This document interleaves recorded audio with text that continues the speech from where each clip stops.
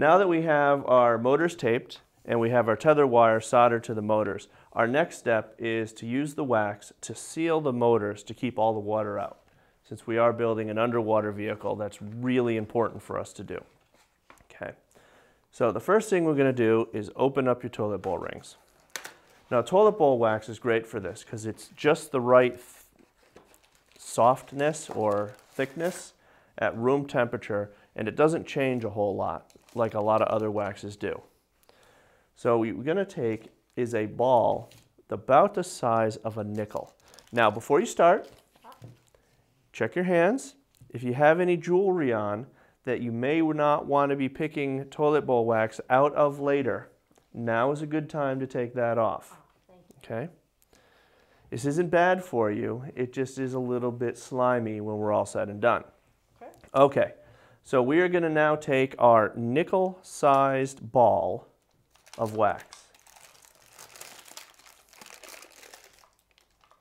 Okay? And we're just going to work it a little bit just to make sure it's nice and we get it all over our hands. And then we're going to take it, make it kind of into a ball shape, and you're going to stick it right over the shaft of one of the motors. Yep, like that. Now you're going to do is smash it down until it makes about a 1/4 inch thick disc off the face of the motor. And then you're going to shape that so it's kind of flat up the sides. Yep, you got me to touch the wax.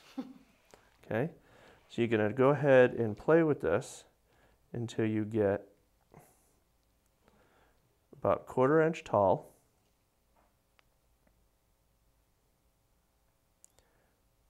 And relatively clean on the sides. Okay. This wax is sticky. It's nice and warm. Okay. And now you can go ahead and put a little bit of wax on the side. And once you have that ready, you're going to take this and stick it right into one of your film canisters. Okay. So you make it go all the way down. Pretty good. Good. So you can ready to take that and stick it right through the bottom of your film canister. Okay, make sure you let the shaft align. Now once it's in place, just going to put your thumb and press, and you'll see the wax kind of squish and seal itself right in the bottom. So get it in place, and all you need to see is that bottom 1/4 inch where all the wax contacts. Just a hair more. Don't be gentle. There you go.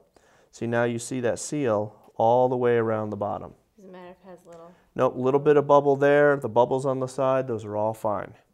Okay, so now you're going to take some more wax and you're going to put them on the back side of that motor, and you're going to put that wire all the way up to the knot down in that pile of wax that you're putting in the back side of the motor.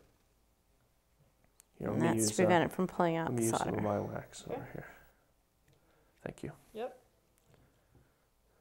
Just coil it. Yep. And then put another little ball of wax right behind it to help hold it in position.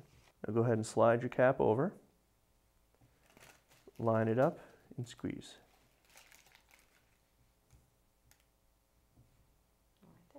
Okay. Now what we'll do is we'll take a look, and what we want to see is a wax line all the way around.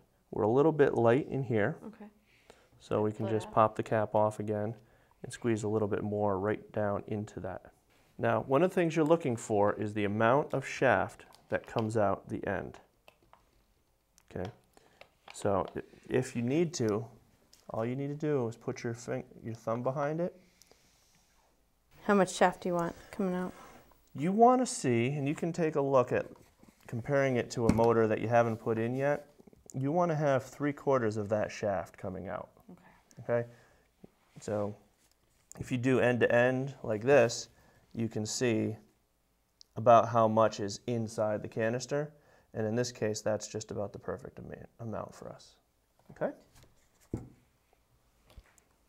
Now whenever you're doing this, it's always nice to work on a disposable tablecloth, because no matter how good you are at this, you're always going to get some on your work surface.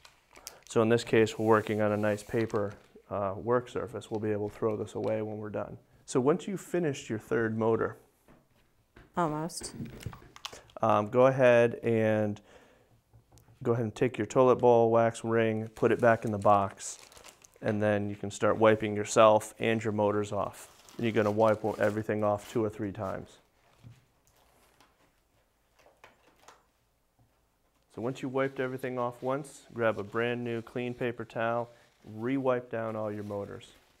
When you get to the shaft area of your motors, when you wipe them down, what you'll want to do is, a lot of people have a tendency to take this and wipe and pull off the shaft, right? Because you're like, oh, let me just keep wiping this off. Every time you do that, you grab the wax from inside here and you drag it down the shaft. So when you go ahead to wipe the shafts, you want to do it side to side. And that will stop you from spreading new wax.